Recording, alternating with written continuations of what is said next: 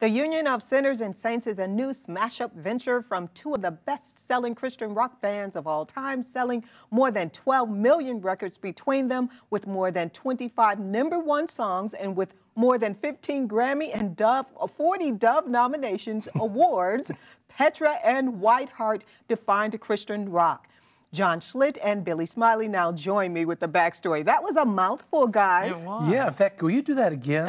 I want to memorize that. I want everybody to say that. That's pretty cool. But it's all true. I mean, I have a friend who is named after Petra. Her name is Petra. Oh, really? Isn't that a beautiful name? That's a very beautiful name. It is a beautiful name. Her mom named her Petra. You guys have history together. Kind of give me the backstory on the new project, the Union of Sinners and Saints. First of all, love the title. Where'd that come from?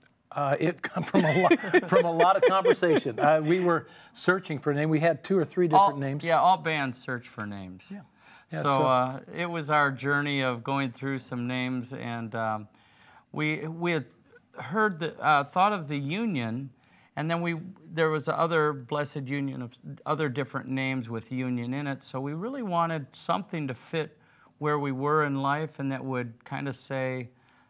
You kind of explain it better. Why don't you do the... You're doing pretty good, Billy, but that's okay. You guys can go. We're a tag team type of thing, yeah. Well, actually, you know, what's funny is there was a band called The Union, and there was a band called the Sinners and Saints, and we liked both of them. And we thought about, well, we're going to do Union, SSL, or whatever, you know. And we finally said, no, get the whole thing out there, because really, we're all sinners. We all are sinners, because everybody will go, well, who's the sinner, who's the saint? We're all the same. We're sinners, but through the blood of Jesus Christ, we are saints. And so that's actually a very good conversation piece. And the fact that Billy and I, joined together with this new idea, following our old careers, using that a little bit, but trying to be Union into something different, and so it seemed like the perfect name. And it's a smash up. It's having fun, smashing up the influences, which is again the Union. And even as we wrote a lot of the songs, it's kind of bringing together, because it doesn't happen. We would be at a festival and we'd wave at each other, because Petra would be on Saturday night and we'd be on Friday. We'd just be pulling in and they would be leaving. And John and I went to church together in Franklin, but they were really big churches, so you don't really get to know each other. So we got to know each other this last year. So I love the diversity in in the different types of music and bringing it together. So what was fun about this project? I know it's work. Well, it's labor intensive. I was a big Whiteheart fan. I loved their vocals. I loved the moodiness of the songs, and so it was a new adventure for me. Petra, we're in there. We're in there stomping, and loved every minute of that. But now we're sort of bringing the stomp with a little bit of the more moodiness every once in a while. And as you listen to the album, it's a taste of everything.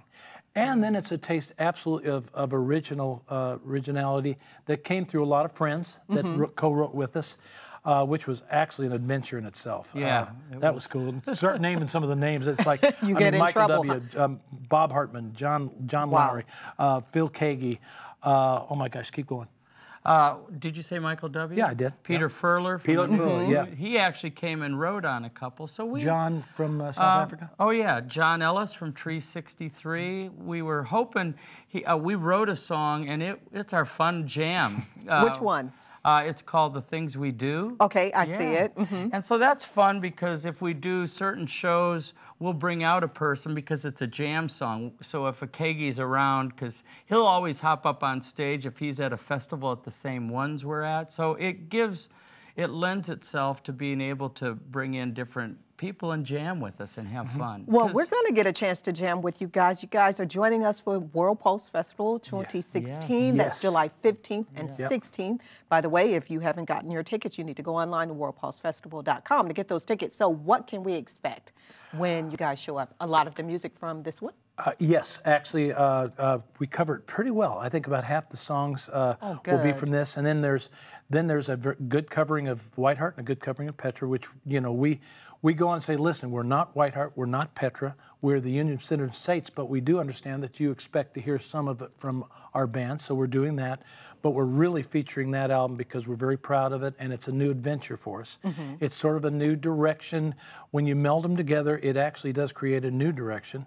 And I mean, we want to bring back the 70s, 80s, but we also want to be current and function within the, you know, the 21st century.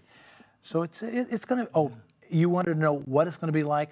As a singer, I can tell you it's going to be stomp. Okay. Well, he stomps. I mean, the reason why he said he loved Whiteheart, I love Petra, was because big ideas, lyrically, and a big voice. It's one of the best singers of all time, and you know when he sings, you know who it is, which is a wonderful thing. You want the money later? Yeah.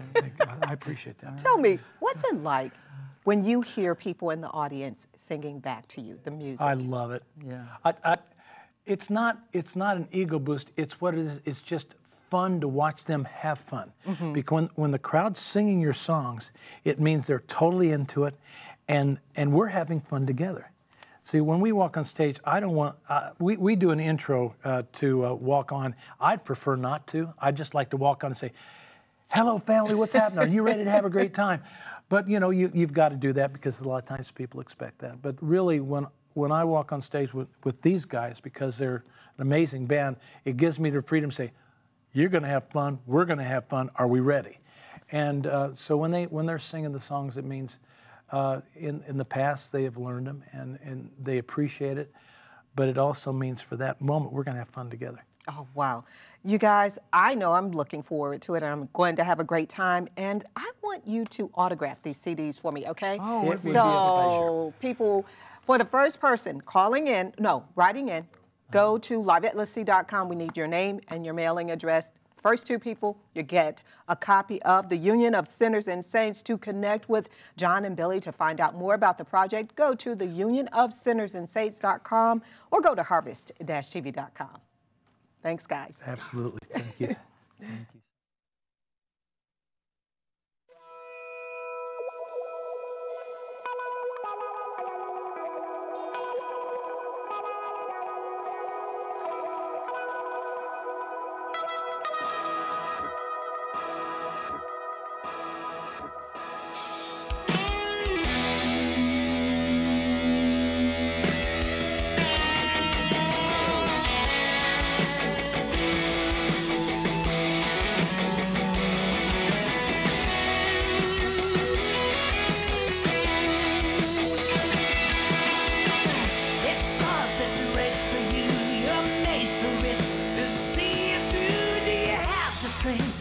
Journey on to walk the walk and see it done, and it's up to us to bring it on. Gone are the days we sit around. The time is now. From a man who has lived through many years to the one who will face uncertain fears, we stand brother to brother.